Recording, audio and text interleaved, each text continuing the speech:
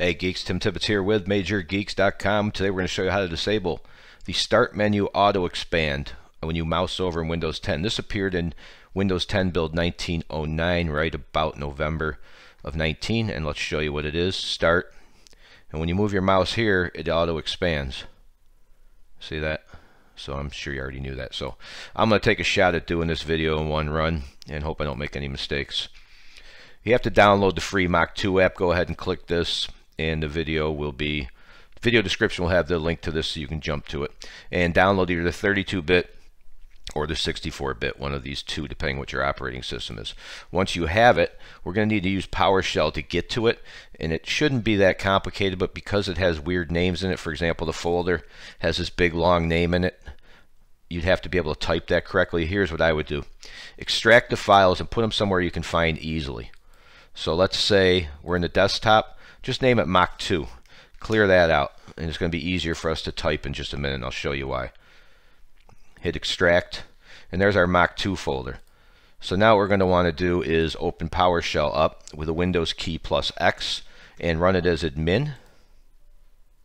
And once again, as I was mentioning, let's see if we can get it right. I'll try and do a couple of steps. CD space C:\\. Let's see, users, Tim. That'd be users, your name. Let's say desktop, see how we do. There we go. Now if you type dir, you can see where you're at. And there's your Mach 2 folder. So let's do CD space Mach 2. And then you can see the files that are contained. So now let's jump back to the guide and get the code that we want. Now a lot of times if you type just this in, you'll find that PowerShell has disabled. Right click and highlight. PowerShell has disabled, allowing you to run certain commands. So you may get an error message. Let's go ahead and see if we can get that error message. Yep. So what you want to do is just scroll down another hair, or go ahead and add .. in front of that, which I added for you right here. So make sure you get that .. and hit copy. Let's go back, and it will work this time. And you should just come out with OK. Now you either want to log out or reboot for the changes to take effect. I'm going to go for rebooting. I don't have great luck doing it the other way. So let's do a restart. And then when we come back up, it should be disabled, hopefully. Find out here. Hold on, I'll hit pause while we're rebooting. Welcome. We're coming back now. And in a perfect world, I got this right in the first try because I really don't know. I just took a shot at it. Here we go. Please work. There you go. Holy cow, I got it right the first time. That is impressive. Cool. So, real quick, let's bring the page back up. And I just want to mention before we go, in case you change your mind later. Oh, stop it.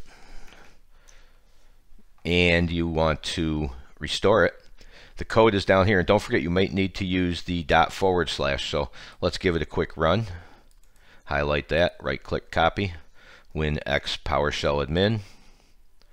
Yep. And let's see if it does it without that. So again, all you gotta do is just go period .. Did I say / before? I might have. If I did, period / Control V. Oh, stop it.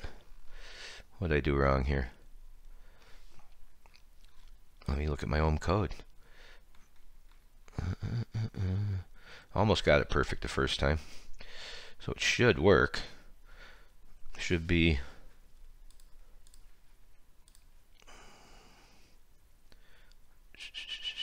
So basically you just want to do that and then enable. So should work for you. Mach 2 enable. So make sure I got the code right for you. I don't want to have a problem later. Maybe I caught something in there. Let's see here. What was the error? Oh, what an idiot I am. Somebody in there, somebody out there is laughing at me right now. We have to go back to where we were, to the Mach 2 folder. Yeah, think. As we discussed earlier. Now let's try it. period, backslash. Sorry about that. Always good to show a mistake because people always think we know everything and we really don't. And that's the kind of stupid mistakes that we make ourselves every day. So there are no stupid questions, as we like to say. So there you go. Now you're back, and if I reboot, I'll be back to the old where it mouses back over. So there you go. Hopefully that helps you out, especially if you don't like the auto expand. We didn't care for it, and we appreciate your watching. Click subscribe, blah blah blah. See ya.